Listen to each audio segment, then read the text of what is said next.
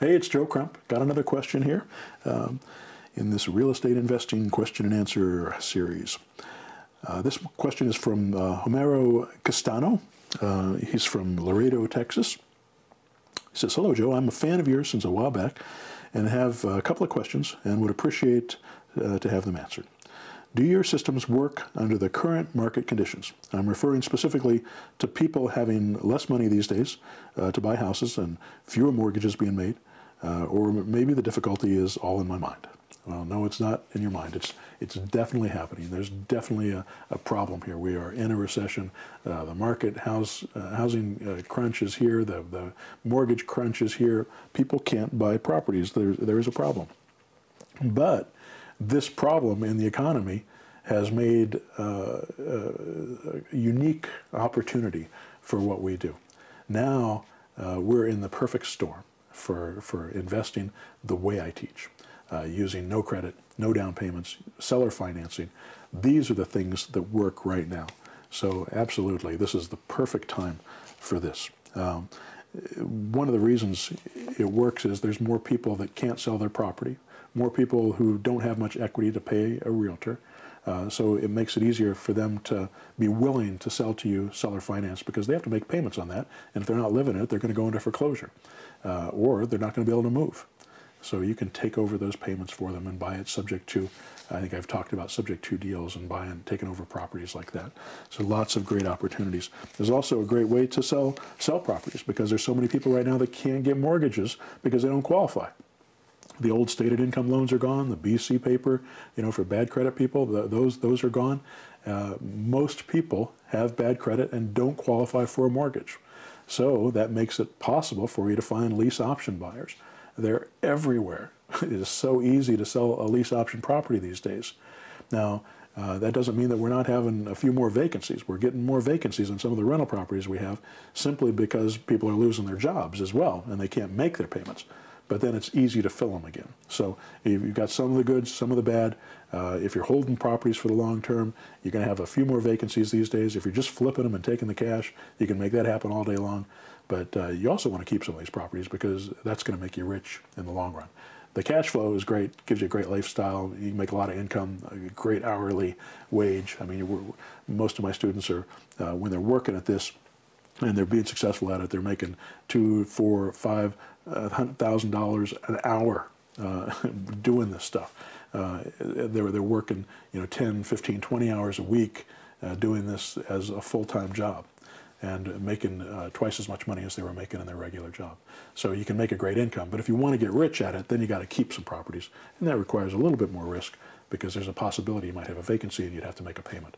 But if you've got the income coming in from the cash flow and from the other part of the business, that's not going to be as scary for you, and it's going to be a great investment for you. It says, Joe, I appreciate your time reading my question. I want to let you know I already have your first book, but I don't feel confident enough or brave enough or confident enough to brave the streets of Laredo on my own and to start doing offers without someone who could help me through the first deals. I feel insecure because I think there's so much that I need to learn.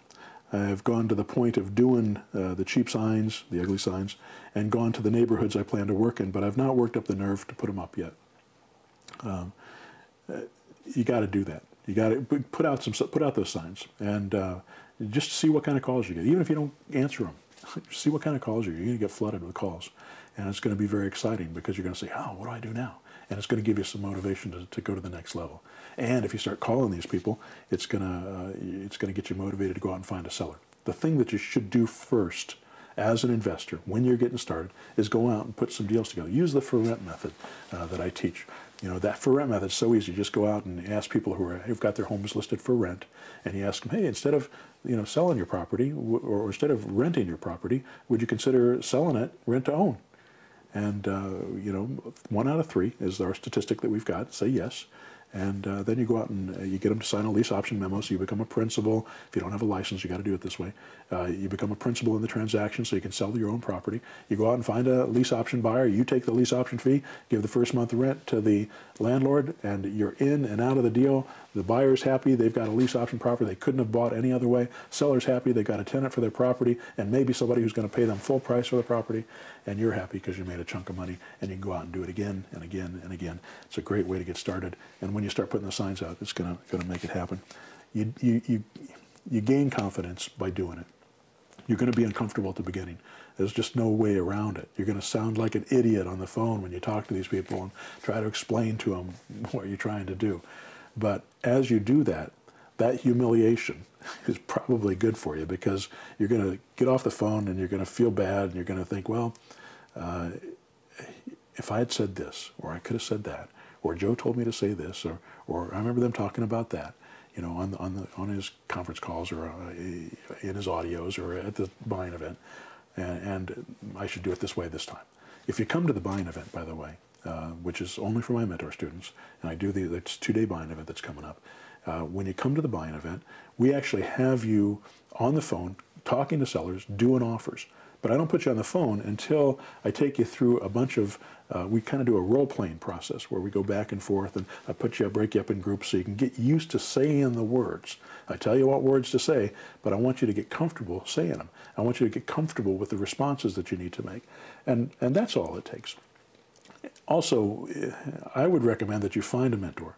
I think my program is excellent, and it would probably work for you if you do the work. I know it'll work for you. But you don't have to hire me. You can go get another mentor or somebody else who knows how to do this stuff, and you can learn from them.